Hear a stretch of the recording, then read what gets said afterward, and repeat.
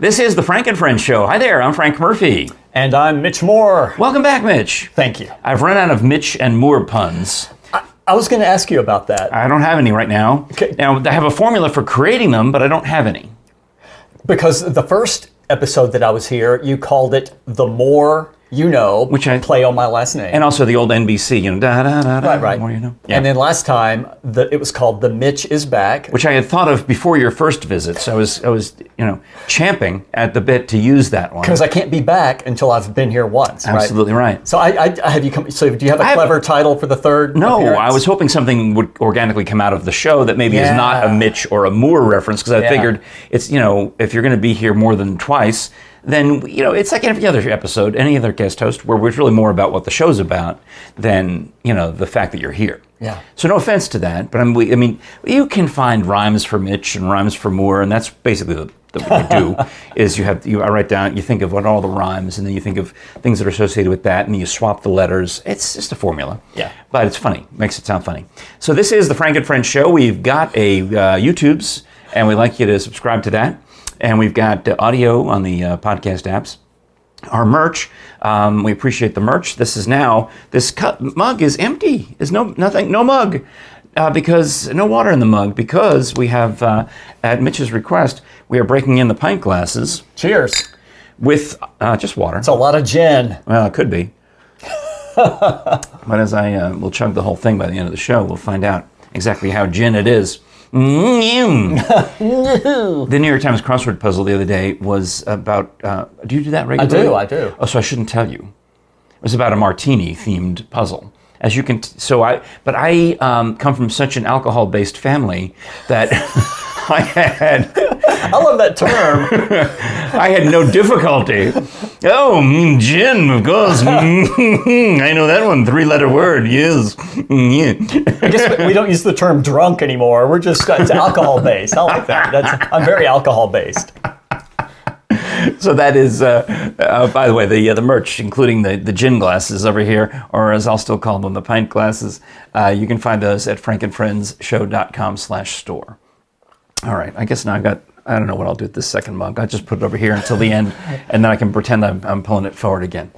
All right, that's the merch. That's I forgot to show you haven't seen this yet. Oh, this is wow. the new, Elise Bruce called this a bunny hug, which apparently is I know, but it's a Canadian term for some kind of cozy sweatshirt. That's cool. And this one is super cozy. And I think she was pointing out that the inside of it is like bunny furs. Yeah. Yeah, my wife had one with the old logo, and she still wears it. So I thought, well, maybe if I'll get one with the new logo, she can steal it when she wants. It's not real bunnies, so just cool your jets. Although I did tell her about eating real lamb, and then I realized as I get the words out of my mouth, how we had leg of lamb. I actually said, does that offend you? Because I don't know. Yeah. People get offended by meats. I don't. But some other by meats. That could be the title of the show. Actually, it would be better to be that. Well, but you're not offended by meats, are you? No, because I'm alcohol based. So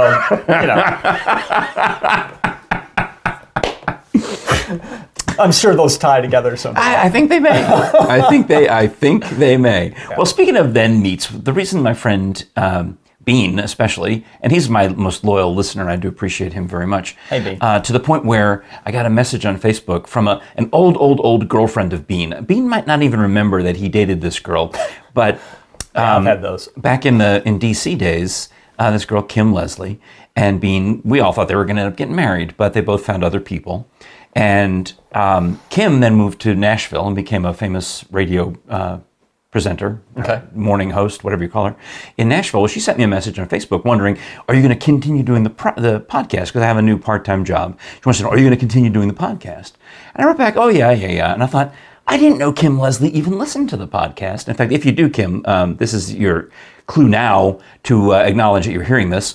Or she just still cares for Bean. Because when I had that lull during the bad weather and no co-hosts, Bean would write to me, are you alive? The only way I know you're alive is when you post a podcast. So maybe Kim is looking out for Bean, right? To make sure that I keep the podcast going so that Bean can hear it. Oh, okay. But then I go and I talk about the meats. And poor Bean, as much as I love him as a friend, he does get offended by the meats. Okay. So, sorry about the lamb references in the last show, but he likes live animals, you know, because anything he's had as a pet, he can't eat. So he's had, well, any number of, you know, spiders and weird pets, but he's had dogs, of course, cats, pigs, multiple pigs, including a pig named Ham Sandwich, or Ham Sandwich.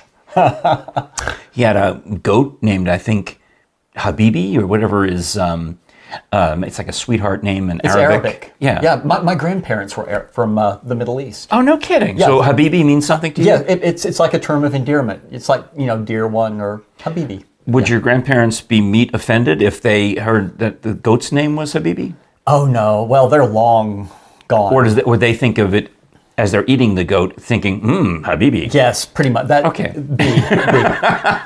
Now, do you have dogs or cats? Because I've not noticed any. Oh, there's Mo. I got Mo. Well, that's a turtle, Frank. But tortoise, it's a tortoise. It's a ceramic tortoise. Can't swim. No. Okay.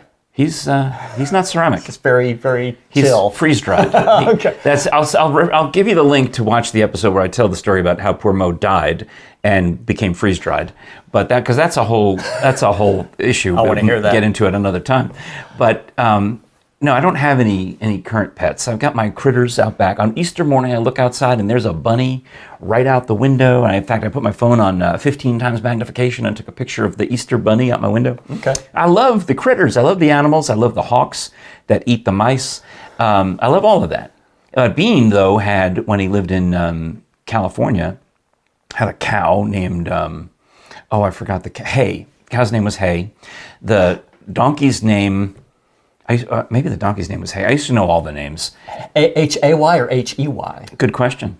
It's a difference between, you know. Very good question. I believe it was Hey. Yeah. But he loved them, and he would go out there and feed them and muck the stalls and take care of the donkey. Happy. The donkey's name was Happy because when he had the donkey neutered, he brought Happy's prizes in a mason jar to work, and everyone was gross lit out by it, except me. I thought, well, that was an interesting science experiment.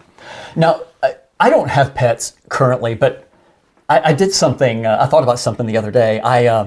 Like when I'm around other people's pets, like if I'm around a cat, I for some reason, I always want to I'll like get in its face and go, meow, meow. Are you checking to see if I want to see how they react. And I'll do the same with dogs. Like I'll play with a dog and I go, arr, arr, like that. But then the other day I was thinking... That sounds threatening to a dog. I don't know if I... Well, it depends on the dog, but I started thinking about this. I thought, well, I think I'm just making random sounds, but it occurred to me one day, what if I'm like inadvertently cursing at this animal in its language? That's right. Don't realize it. You're the bad Dr. Dolittle is what you are. What if like from the cat's perspective, I'm calling him a jerk? This sounds very, very possible. I mean... And maybe that's why cats act the way they do, because we think we're just playing with them, but we're calling them jerks or whatever, and that's why they stick their butt in your face. Do you do that to babies? Oh, yeah. Of course, I talk baby talk with, in front of a baby if it's not mine. See, I don't know. Maybe I'm strange. Maybe I'm the exception. But I prefer when I'm speaking to my children and when they were little and to my grandchildren now to use very crisp diction and articulation, because I'm not going to tolerate it if they're not going to speak back to me that way. Well, that's that's the Scholar Bowl host of you, Frank. It's you're giving your grandchildren lightning round questions too, aren't you? Yes, but also and we'll talk about grandson Artie, who's the oldest of them, in a moment because his birthday was the other day. But he was the quickest to pick up on the diction, and I don't think it was anything I had to do with it, other than his mother, because she was brought up that way. She brought him up that way, but it backfired on them when he learned how, at a very, very young age, to operate the Amazon Alexa, including buying stuff, and that was delivered to the dad's work. Like $200, $300 worth of sporting goods equipment, which we have no idea how he did it, because it doesn't matter. He probably got a prompt from the machine and was told yes. It just answered yes, but. He can tell it to play a song. He can do all these different things that he wants it to do. Different sound effects. He wants to go to bed to hear thunderstorms. Yeah, no problem. He can handle that. That's really cool. He wants to hear Disney tunes played by the piano guys, instrumental. And he's got it all. But so I have a neighbor cat that I occasionally cat sit. Okay. Have I told you about Louie? No, no. No, but when I speak to Louie, as if he were a grown human. But Louie and I have a adversarial relationship. I mean, I go and I feed him and I play with him, but then he tries to attack me and take a bite out of my leg when I'm leaving. Okay. So I have to leave backwards, or more likely, send the toy scurrying the other way and try to get out the door. Make your break before he does. Yeah, because he and even now, when his owners are home, they will let him roam. And he doesn't go far. He comes over here, basically. Maybe he goes across the street and kills a bird, which they don't believe that I saw it with my own eyes. But they don't believe me. Because he was playing with the bird, this still live bird, the same way he plays with the feather toy that we've trained him to play with on a fishing pole. Well, he will still stalk me in the yard while I'm gardening. It's when I've got shorts on and it's hot out. And he will come up and do the and with his two claws and his head sideways and claws me and bites me at the same time on the calf. So, I mean, I don't know what I'm gonna. I mean, it's something. What if I said to provoke him? I didn't go. I said, "Louie, I see you. Careful, Louie." That kind of stuff. Yeah. I don't know. So, but would you? All right. You're at a farm. You're at a farm. You're just along the side of the road. There's millions of cows. We pass by cows every time. Do you moo at the cows? If I'm in proximity to a cow, like face to face, I'm like, or something like that. Have you gone to the zoo lately? Yeah, we went to the zoo last year. All right, let's see zebra. I don't know what zebras. I don't know either. That's why first one I thought of to ask. Elephant. Because they look cool. They don't have to make noise. Yeah, no, they probably don't make noise because that would attract the lions. True. Elephant. Well, I can't do a good elephant noise, but so I don't really interact with them. What am I missing out? Let's see. Talk to the animals, learn their languages. Elephant and cheetah, rhinoceros, and I can look up the... Imposaurus. That's Wizard of Oz, I think. No, is it? I was going to look up the lyrics to... that was from the Wizard of Oz. Yeah. Rhinoceros, Imposaurus, right? From I'm the King of the Jungle? The King of the... Yeah. Lyrics. Boy, we've really... we just covered a lot of ground already. This is great. No, Doctor Dolittle was my favorite movie as a child. Really? Okay. I played Doctor Dolittle in a little pageant at the library because I had a multicolored blazer like Haywood Hale Broun. This is a test to see if anyone gets the Haywood Hale Broun reference. Lindsay Nelson. Okay. Anyway, I had one of those blazers, and I wore that because I thought it looked Dr. Dolittle-y, and I had a hand puppet of a parrot, and I did the whole bit where I pretended that the parrot was my Dr. Dolittle translator because the parrot could speak English and all the animal languages, and taught them, therefore, to Dr. Dolittle. All right. So, were you one of the Dewey Decimal players there at the library? Was that the name of the troupe? That's good. Wouldn't that have been a good name? That's a great name. Because I did get a job at the library eventually as a page, and I had to refile the books using the Dewey Decimal System. What a great job at a library, a page. See, you're on fire today, Mitch. I'll tell you what, man. It's all right. Okay. Can you chat to a chimp in chimpanzee? Talking to a tiger, chatting to a cheetah. What a neat achievement that would be. How about this? Can you study elephant, eagle, buffalo, and beagle, alligator, guinea pig, and flea? What do you got? You got any sounds for these? Well, no. Well, first of all, I can't. I have to put on the here you can old man glasses. Go ahead. You can take it yourself. Yeah, no, really. My interactions are pretty much limited to cats and dogs. The core animals. You're getting a lot more exotic than all right, I just do. about birds. How about the birds? Do you ever listen to the birds out there? I don't really imitate the bird. No, yeah.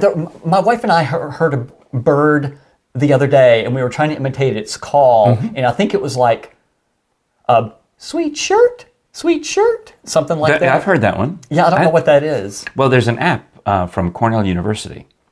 Yeah. And you let it access your microphone, and it's basically a Shazam of birds. And you hold it out the window, or when you're outside, you just activate it, and it records. You can record it as long as you want. I usually get bored with it after about 20 or 30 seconds. But it identifies the chirping and the noises, the bird calls that it hears. Including, it doesn't matter, there can be 20 of them happening at once. It's able somehow to sift through and sort out and give you a list of 20 birds that are allegedly within earshot of where you are. That's amazing. I know. So it's like the Shazam of birds. Technology. I thought it was good. So you woof at dogs, you mew at cats. Goldfish? Yeah, we just stare at each other. Okay. You don't stick your head in the tank and go. Yeah. No, don't do that. But that's good. No, I'm glad. I am. You notice that I qualify when you asked me if I did that with babies. I said not. I said only with. Unless it's with my kids, I didn't do baby talk. Other people's kids, I'll corrupt them and impede their progress. I don't care. Well, I think one visitor doing it isn't going to really affect them that much. I don't care if I affect their development or not. I find it humorous. Not my kid. I don't care. Because I'm not. I mean, so maybe I don't know. It seems like woofing at a dog. When you get into that whole alpha, somebody's got to be the alpha with the dog, right? Yeah. So I wonder if you're given like you said, given the wrong command, you could make yourself the beta, or worse yet. Yeah, there's no telling what we've been communicating to animals. Oh, that's right. Anyway, I mentioned Artie. Artie is my oldest grandson, and they say that he and I have a lot in common. Okay. So I did a bit on the radio where I said my grandson Artie and I have a lot in common, which means he also likes hearing his name announced. So happy birthday, Artie. Yeah. I thought How that was old funny. is he? 10. Oh, okay. That's great. 10. That's great age. And my wife is looking through the Amazon, and we're trying to figure out what are we going to send him for his birthday. He lives 500 miles away, and we don't get to see him maybe a couple times a year. And so we're trying to think of things, and she's just calling out different. So we decided, after many years of experience giving not that great gifts, that we've kind of settled on anything that's in the STEM line.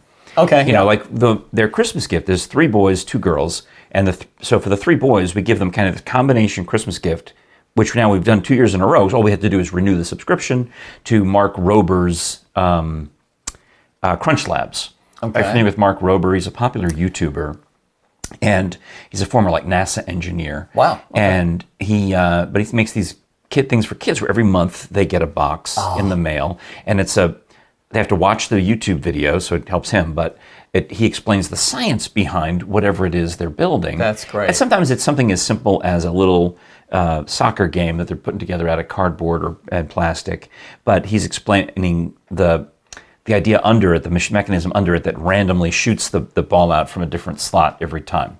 And that's kind of cool. So they made a kaleidoscope the other day. They've done lots of these. Well, as we're looking at different STEM toys for Artie, my wife is just reading them off, and then National Geographic has a bunch of toys where they've slapped their brand on things.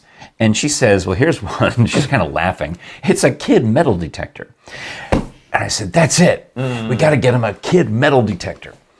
And she's like, what are you, those are for old men. I'm like, well, they're stereotyped to be for old men, but I have a new theory that when you get to be an old man, you really are trying to do the things you wanted to have done as a kid. So it's not that old men are associated with metal detectors, it's that they have the time and the money to buy a metal detector that they would have done when they were 10, had they the resources. Okay, yeah, that makes sense. Think about it. That makes At sense. 10, you've got the time, but you don't have the resources to go buy a metal detector and go up and down the beach looking for treasure. But you've got the imagination for it, and you've got, right? Yeah. So when you finally get to be, 65, and you're like, what I never had when I was 10 was a metal detector. So you finally go and you get yourself one. Well, do you have a metal detector? I do not. Okay. I'm not sorry. yet. Go ahead. But maybe when I'm old enough and I have the resources, I'm going to get one when I have enough money. Someday. So we ordered the kid metal detector for him. Awesome. And it arrives. So it's his birthday, and I'm watching on FaceTime as he opens the gift. First of all, he's eaten his huge slab of cookies and cream ice cream cake, which I think has 0 cake in it. It's just a wedge of ice cream with some frosting on it. Yeah. And he's enjoying that. And then here comes the gift. So really, he just did Amazon packaging. They just opened it up. And I'm watching him as he's trying to figure out what it is. And I took a snapshot, a screen grab, as he realizes what it is, and his eyes go wild, a genuine smile. He is thrilled that he's gotten a metal detector because his imagination is already rolling. This thing works in 4 inches of water. You can, so we can go to the beach and stick the thing in the water and try to detect metal. Wow. Or so they say. So Dad goes to the battery drawer, and they put the 9-volt battery in, and it immediately starts beeping. He's waving it around, and he says, must be a lot of metal under this floor because it will not stop beeping. So maybe it's nails, maybe it's something. And they're all excited. And meanwhile, then Charlie wants to come on and show me the Crunch Labs that they just built that day because they're all on Easter vacation and blah, blah, blah. So all this is going on. And I say, look, hang up the FaceTime to my daughter so you can make a video, because my wife is at choir practice and she's missing this. We got to make a video for Mom so she can see, because she wants to see how great this is going. So we get this video and he's waving the metal detector around the floor. And then I get a call like an hour later. Dad. Do you have the return code for the metal detector? I said, what, is it broken? I mean, I read on the reviews that when one arrived broken, they got a replacement very easily. She's like, no, there's a problem with it. I'm like, what? It doesn't detect metal. I'm like, what do you mean it doesn't detect metal? I heard it beeping. She says, yeah, it beeps. We held it up in the air and it was beeping the same in the air as it was at the ground. I thought, well, maybe you've got metal in your air. You know, you live close to the Pentagon. Who knows what's in the air over there? There could be some kind of shield. Right. Yeah. Who knows? So, you know, so then she's like, Dad, we gotta get rid of this thing. I'm like, I'm dying. I'm disappointed. I'm so disappointed because they took it outside. I don't know what they did. Maybe they threw some quarters in the yard. That's what I was gonna do. And it just beeps the same no matter what. Maybe you have to calibrate it. I mean, my family, they're all smart people. Yeah, okay. You know, my son-in-law is very smart. They're all smart, and I guess they followed the instructions. Okay. I could see them, you know, before we hung up the FaceTime, going through the instructions. And they just told me, they decided it doesn't work. So now they're like, well, just send us the return code. I'm like, what are you talking about? Do you know what I'm talking about? Oh, yeah. Because I did not. And my daughter's like, Dad, have you never returned anything to Amazon.com before? I'm like, why? No, I haven't. Because she apparently, I guess they buy stuff all the time and they take it back to the UPS store. Like, well, why would you take it to the UPS store? Why wouldn't you? Oh, that's the greatest deal going. I guess one time I took something to Whole Foods. I don't know if I was returning it. Oh, yeah, my wife. It was something my wife bought that my wife didn't want. It's like a piece of clothing. And she said, I just took it to Whole Foods. And the woman, it was just a weird exchange. It's like they didn't want to. It was during the lockdown. Thanks, supermarkets had no lockdown. But she didn't want to get within 15 feet of me, much less 10 or 6. She's like, you know, like this, trying to get. So I felt very uncomfortable, and I haven't gone back to Whole Foods since. I was triggered at Whole Foods. But happens all the time, right? So she's talking me through the process, and I'm on the phone. Meanwhile, my wife is calling on the other line, and I don't want to tell her yet that the metal detector is defective, and it's all this business. So I'm on the Amazon, and I just start clicking things, and it prompts me very quickly through the steps. Why are you returning this item? I put does not work. You know, what's wrong with it? Like metal defector. Come on. That's good. Yeah. Okay. Sorry. That was good. Had to say that. That might be the title of the episode. Yeah. Metal defector. Yeah. I loved it. Yeah. So I'll be going through the whole bit, and I'm able to send her. I ended up sending her the code apparently 3 times because I wasn't aware of what I was doing. She's like, "Okay, Dad, I got it. All right, I'm going to send it now. No, I already got it, Dad." And it's just a QR code, and they can take the thing, no packaging. Yes. Oh yeah, we do that all the time. Why? Well, because my wife sometimes buys clothing. Yes. From just anywhere, like via Amazon. All right. And sometimes it doesn't fit, so she'll send it back, and and that's my job. She'll say, just take this to the UPS store. You don't have to box it up. You just have to print out the return code. Okay, that must be new because last time I returned, I said Whole Foods was an option. I remember seeing that Kohl's, you used to be able to take it to Kohl's. Okay, yeah. But I didn't know about UPS store, and there's a list. There was a list of you can take, and she lives in, like I said, near DC, so there's all sorts of other options that don't exist in Tennessee. Yeah. You know, you can take it to the Amazon mailbox or whatever. Yeah, I'm telling you, for returning things, it's the greatest system in the world. And it's easy to return. Yeah, it's so easy, yeah. Because I was worried that they weren't going to take it back. Now, or did they get a replacement detector? Are they going to get one that... I would like them to, but my daughter was giving me the wait and see, Dad lecture. So that means no. I know. Sorry. I know, I was ready. I wanted to detect some metal with him this summer. I was excited about it. Because some of the stuff I've dug up in this backyard is very strange and very mysterious, like as Catherine Frady calls it, the murder rug.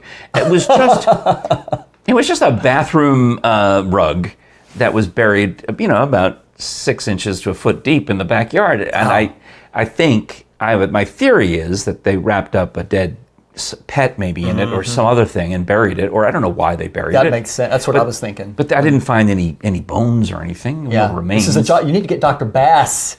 Have you not asked Dr. Bass, like, why is this rug why is there a rug in a backyard? Like he has nothing better to do.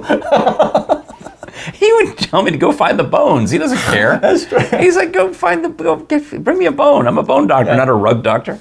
I was optimistic about your grandson having the metal detector because if he gets it out of his system now, we won't have another old man with a metal detector in 50 years. That's right, because he's 10. My wife and I actually had this conversation. We went camping about a week and a half ago. We're walking along the shore of the lake, and I said, if you ever hear me say the words, I want to get a metal detector, just hit me over the head.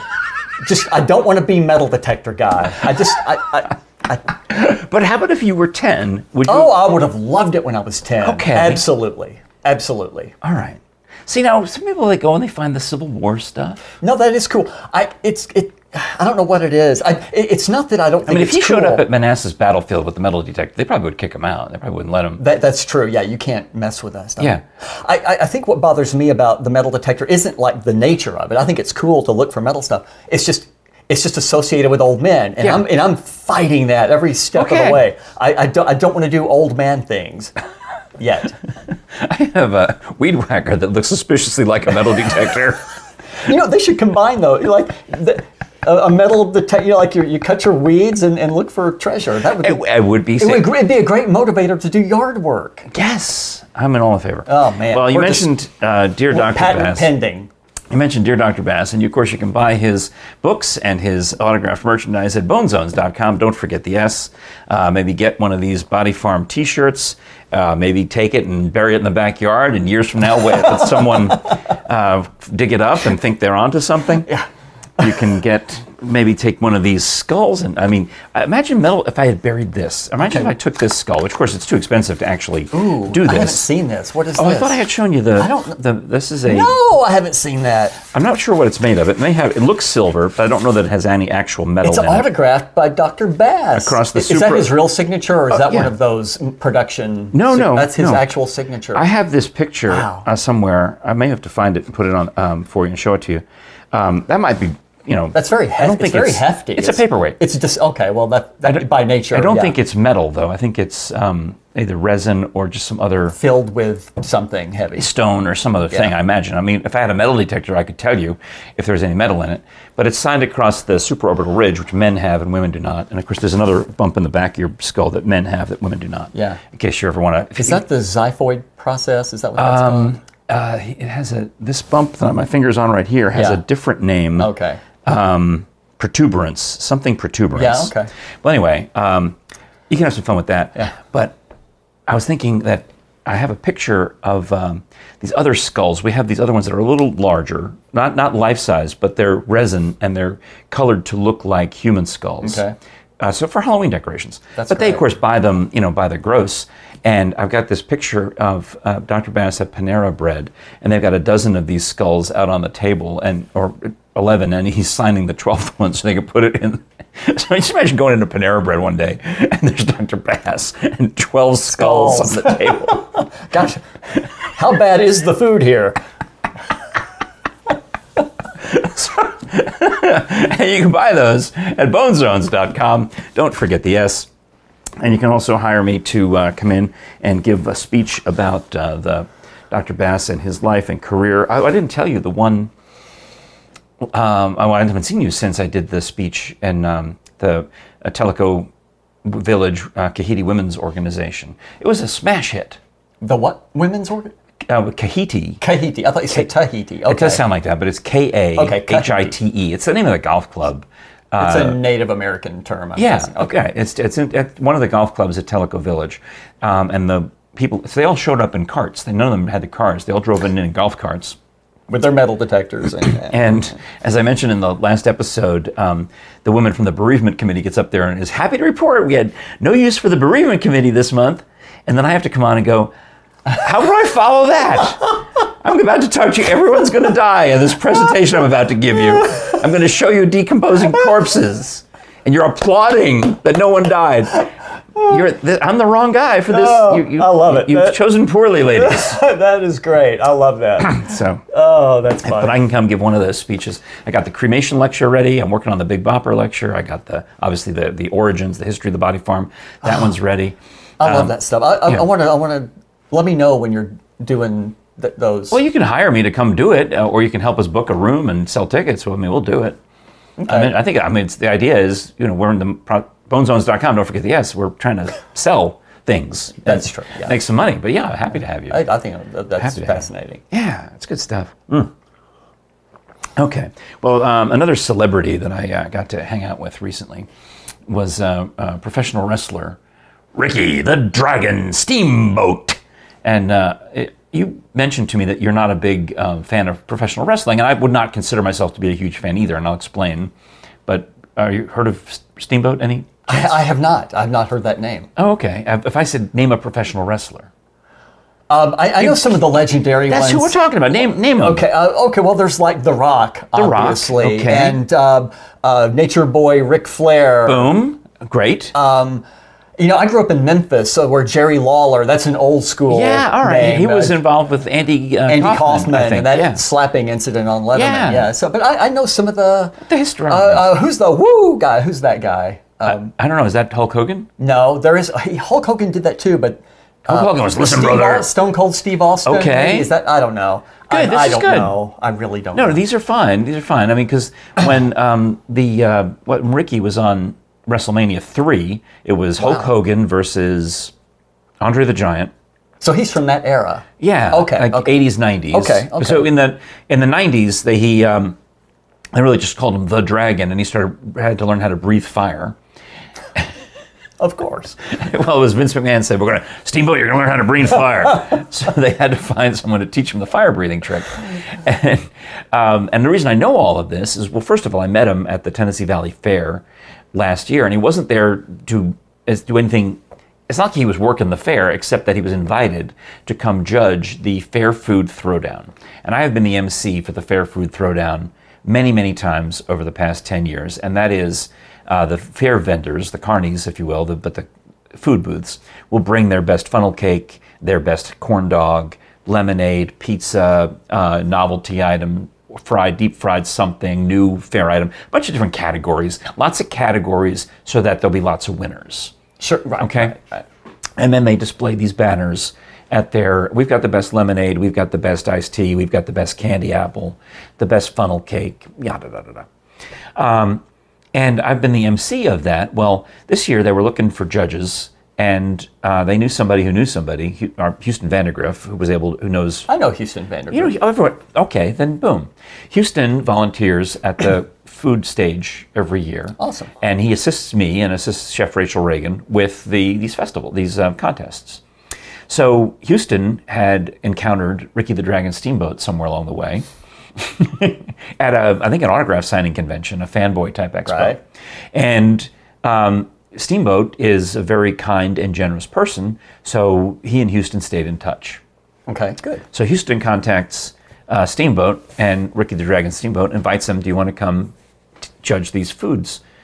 Or maybe it was the donut contest. I don't know. It might have been I may have this conflated because I did 2 contests this year. So one of them, I have to look back at the photos. Steamboat is judging either the donut contest or the fried food contest, but loved it so much he wants to come back and do both next year. Oh, great. Great experience. Everybody loves the guy. And I just thought, this guy's great. I should interview him on my TV show because he's, we'll get views maybe. He's famous, right? Okay. I don't know. I mean, I don't know how many people watching PBS on the last Wednesday of the month at midnight are going to be excited. They're going to probably, can you imagine the strongly worded letters we're going to get from the PBS people? That's your demographic right there. How dare you besmirch the public broadcasting system with some obviously fake wrestling? Don't you know that professional wrestling is fake? Yeah. Of course we know. Yeah, duh. I mean, Rick, that was part of the interview. The best part of the interview is we talked about how he and Randy Macho Man Savage choreographed what is considered to be the greatest match in the history of WrestleMania. And it was the one with, it was Hulk and Andre the Giant. And then the second card, on the second name, on the next to last fight was Macho Man Savage versus Ricky the Dragon Steamboat. And that's considered to be so brilliant. And he talked me through the whole thing. It was fascinating. Wow. You know, so all those guys, Roddy Piper and Iron Sheik and George the Animal Steel, they all turn up in the course of this interview. And I found it just delightful. And the guys on the crew, they're all just wide-eyed because they're all the right age also to be wrestling fans. Right. You know, a bunch of guys, and now in their 30s now, I guess, and some of them even older, are excited about it. Well, Dragon shows up, and he has a replica of the belt that he'd won in that WrestleMania. He didn't get to keep it, but he has it, exact replica of it. So we're showing that. And he brought in the different toys with his image on them from over the years. He's got this one that's like a Stretch Armstrong. Wow. There's other ones that are different, you know, bendable, like G.I. Joe type figures. And then at the end, he whips out a stack of photos and says, would anyone like an autograph? Because I brought pictures. Okay. I don't even know if I recognize this guy, but Okay. So he had enough. I was worried that he wasn't going to have enough for everybody on the crew, so I told him, do everyone else first, because I know I'll see him again. I'm confident that I will see him again if either before the Tennessee Valley Fair or at the Tennessee Valley Fair. I said, just make sure all these other guys get theirs, because you can't do a show without the crew. You know, I'm the host of the show, but you take care of the crew. So he signs all this for me, and then I tell him, and he signs this other one. This is like his, like in the 90s, he had to do the whole dragon outfit with, you know, all this get up, and he would breathe fire, all this costuming. But he said for me, he wanted me to get like the old school, like the original. This is what he looked like back, you know, when he was starting out. And he wrote, to Frank, thanks for the interview, Ricky the Dragon Steamboat, Hall of Fame. That's cool. 2009. Very cool. You know, if your name is already Ricky Steamboat, do you need a nickname on top of that? Well, it's interesting because his actual name is Ricky Blood. And is it really? Yeah, No. Yeah. Why didn't he just keep that? Because Ricky Blood is a heel name, and they decided he was going to be a babyface. Okay. Heel is bad guy, babyface is good guy. I actually knew that. Oh. I have a couple of friends who used to wrestle at sort of the local regional level. Mm-hmm. And I will tell you this, and here's what professional wrestling, scripted. Choreographed, but not fake. I mean, when those, you try jumping off a turnbuckle and landing on your back on a table, that's not fake. Hurts. They are taking, these guys, my friends, I mean, they've had joint replacements and arthritis, and they're in just, you know, it takes a toll. Well, Ricky described the training when he went to professional wrestling school. He said there were 16 guys at first in his class, and a week later there were only 4 of them left. I believe it. And they were in a basement of a 20-story building, and they had to do reps up and down all 21 flights of stairs, and then they had to pick up one of the other guys and carry him 21 flights of stairs up, and then they would run back down, and the other one had to carry the guy up. So that's what they had to. That was their training. The Iron Sheik was their teacher, and he's put him through these paces. I mean, you got to watch this interview. It won't be on until the summer, and I'll be sure to tell you about it. But I mean, we're just gobsmacked with the amount of physical training that he does to stay in shape so that he doesn't get hurt too badly. Yes. And yeah, you're right. A body slam. He says, it's choreographed. His quote to me was, "Sure, it's choreographed, but a body slam is still a body slam."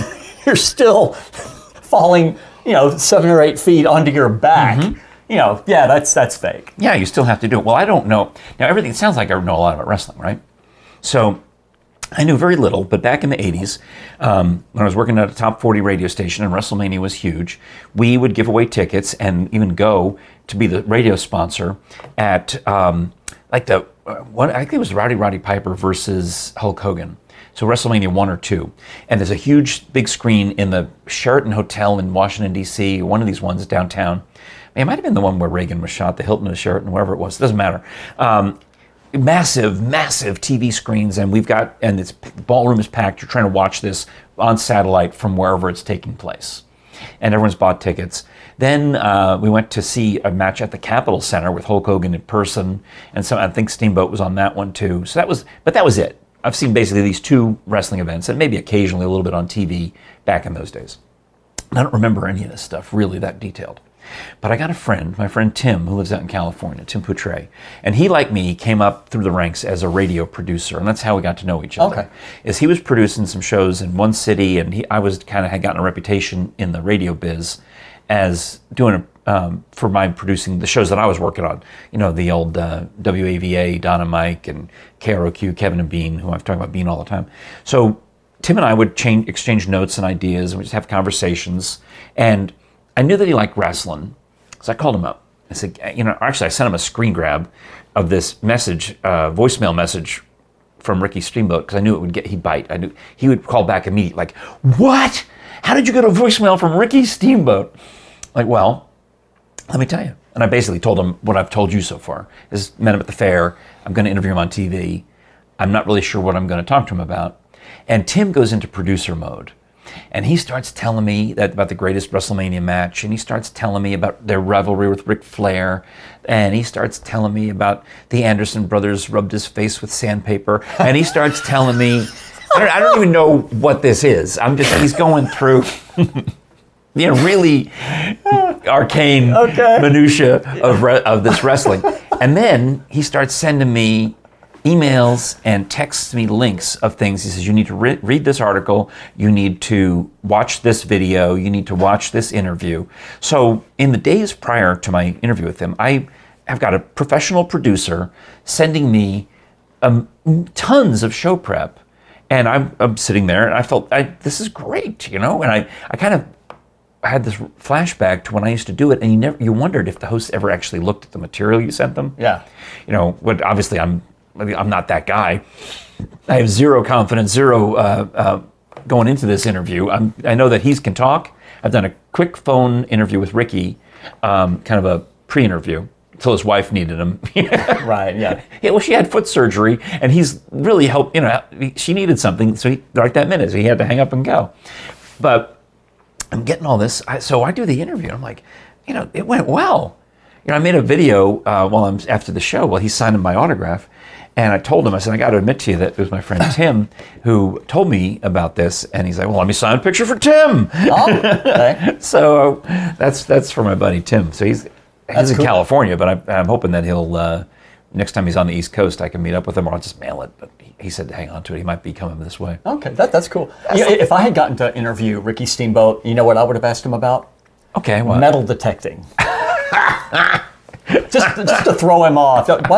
Who is this guy? Why is he asking me about Well, he's like 71. Is he really? Okay. Yeah. Okay. So I don't know how, I'd never heard that name. I know as many, I've heard of quite a few wrestlers, never heard that name until you and I talked about it. Well, I got the name Steamboat. Apparently there was a wrestler. Wherever he went in Florida, it was somebody Graham was the promoter in Florida. And this guy Graham says to him, well, Rick, you can't be Ricky Blood because that's a heel. But I used to have a guy named Sammy Steamboat who's retired now, and he was Hawaiian, and Ricky is half Japanese. Okay. So half white, half Japanese, which creates a vaguely Hawaiian Polynesian look. Okay. And he says, I'm going to call you, I'm going to pretend you're the nephew of Sammy Steamboat, and you're going to be Ricky Steamboat, and you're going to be tag team partner with my son, somebody Graham, because in the old days, Graham and Steamboat were a tag team combination, and I'm bringing it back. Okay. It's the next generation of Steamboat and Graham. And of course, it was a big deal in Florida. People loved it. Sammy Steamboat wrote him a letter saying, I'm so glad that you have honored my name and kept it alive in the industry. All right. Glad to know the Steamboat name is alive and well. I thought it was a sub shop. There used to be a Steamboat. Yeah, Steamboat sub. Oh yeah, they made good subs. Is that not around anymore? No, you know who owned it? Was another PBS personality. Ava Barber had the franchise for the one in Powell, maybe. Did Ava Barber used to do a show in Pigeon Forge? Probably. She would have been on the Lawrence. She used to be on the Lawrence. Okay. Yeah. In Pigeon Forge, when I first moved to this area about 30 years ago, Dick Dale and Ava Barber starred in a show at Memories Theater in Pigeon Forge or something like that. I don't really know much about them. Yeah, well, I can tell you quite a bit if you'd like. I did a pledge drive with her one time. And there's I think a whole episode where I tell the story of how I ran into the guy who composed the song Spooky. And I'm trying to make conversation with him. And not that I said, oh, Dennis Yost, Classics 4? He's like, well, yeah, they turned it into a pop song. I mean, I wrote it as a jazz instrumental, but it's the same tune. Oh, wow, okay. And he's on the record. I mean, you can look at him. He's the songwriter or the composer, not the lyricist. And his name was Harry Middlebrooks. So I'm talking to Harry Middlebrooks, and I'm trying to just make conversation with him. We're trying to kill. I got an hour to kill before a concert, And he's telling me about Lawrence Welk's show. He's telling me about playing jazz piano in the valley out in California. And I said, oh, you probably know Ava Barber. And he's like, Ava Barber? I'd love to talk to Ava Barber. Why don't you have Ava Barber call me? I'm like, great. What have I got myself into now? I met Ava Barber one time 7 years ago. And now you're her social secretary. Suddenly. So, but I'm also a bit of a snoop from my years as a radio producer. So I dig up Ava Barber's phone number somehow and I call her up, and you're not going to believe this, but some crazy old guy named Harry Middlebrooks wants to talk to you. Harry Middlebrooks? I'd love to talk to Harry Middlebrooks. You have Harry Middlebrooks call me. Like, apparently that's how show business happened back in those days. You should introduce her to Ricky Steamboat. You know, just connect everybody. You just speak the name. It's like the power of God the Creator. You speak it and it becomes a reality. It's like unbelievable. You know, this guy says to me, have Ava call me. And Ava says, have Harry call me. I'm like, well, one of you is going to have to call the other. One of you is going to have to give. I want out of this transaction. Because that next thing I could picture was me doing a conference call. Miss Barber, I have Mr. Middlebrook on line 2. Mr. Middlebrook, I have Miss Barber on line 1. That'll teach you. I know. All right. Well, I know you've got business to attend to before it gets too much later. You got a call coming up in about 13 minutes. Yeah, I need to get out here in a couple of minutes. All right. So we'll probably wrap it there. I think that's everything, all the main things on my list. But you did mention, I could probably get this one out of the way, New York Times Crossword Puzzle. Are you addicted to it like I am? No, I subscribe to the New York Times games. Me too. And I have the app, and I do the crossword most days. But you pay the money to have access to the big... I pay the $6 a month or whatever it is. Okay. I pay it in a lump sum per year, but I guess it works out to about that. Yeah. Yeah. But yeah, I go in cycles with crosswords. I'll go on a jag for a while, and then I'll not play for 2 years, and I'll go back. And I always remember you have to get into the mindset of the crossword. It takes a few days to sort of, I see how they're doing this now. Right. So. Well, I mean, my streak is at like something like 2117 or 2112, some kind of symmetrical number. I think so. Basically, I've had this streak going for 5 consecutive years, and I had a 2 or 3 year streak before that, and I missed one day. We had a show. I was producing a show, an event, and I didn't get to the crossword before midnight or 3 a.m. or whatever time the deadline was, and I lost my streak, and I was so mad. So I said, I'm not going to lose it again. So I'm going along. I'm well into the 2100s of this streak of days in a row of solving the puzzle, which is why I mentioned. I can tell you that the martini puzzle theme was the date of the puzzle. I get confused. I do it the night before usually now. Yeah. As soon as it comes online at 10 p.m., I want to do the puzzle, keep the streak alive, because you never know what's going to happen. It's important to me. Yeah. Well, I solved one of these Sunday puzzles, and it's got a rebus, which means, in their terminology, a rebus means you're squeezing multiple letters into one single square. I don't like those. Yeah, right. Takes a while to figure out that that's what it is. So it took me a while to figure it out, but I did eventually, and I squeezed the letters in, and I get the da da da da da da da, which is the little jazzy music they play when you've solved the puzzle. Well, I carry on, and the rest of the week, and I start getting these notifications. Congratulations, your streak of 3 Wednesdays or whatever it is multiple Wednesdays in a row. But your days in a row is only 3, but your Wednesdays in a row is, several hundred. Like, they broke my streak, and I'm tapping on the thing, and it shows that I've solved the puzzle. Da da da da da da da. And I'm furious. Yeah. I'm ready to cancel my subscription, get my $45 back or whatever it costs per year, and I'm just so irate. And my wife now has taken up crossword puzzling, mainly because I do it, and she's very competitive. But she does it because I do it, and also it's good for your brain because you have to think, like you said, you have to look at every clue and understand that they deliberately use words that could be a noun or a verb or an adjective. Yes. And they always twist the meaning. Yes. And that's fun for me. And I even have been inspired to write Scholars Bowl questions because of some of the arcane facts that I've learned from the crossword puzzle. I'm so mad. And my wife says, well, have you written to them? Have you complained? Like, what do you mean? She said apparently something happened to her one time, and she just dashed off, clicked on the button and complained and sent them an email, and they repaired her streak. I'm like, how can they do that? Wow, that's cool. So I write to them and I say, I filled it out correctly. It was one of your stupid rebuses. And then they tell you the steps. Okay, here's what you got to do. You got to go in there. You got to log, not using your app. You got to log in on a different computer. You got to log into your account. You have to click clear. You wipe the puzzle. Okay. Like, I don't know if I want to do this. Yeah, you have to wipe out the puzzle. Yeah. And then you have to click the auto solve puzzle version of it, where the computer just, you've given up. The computer just fills in the correct answers for you.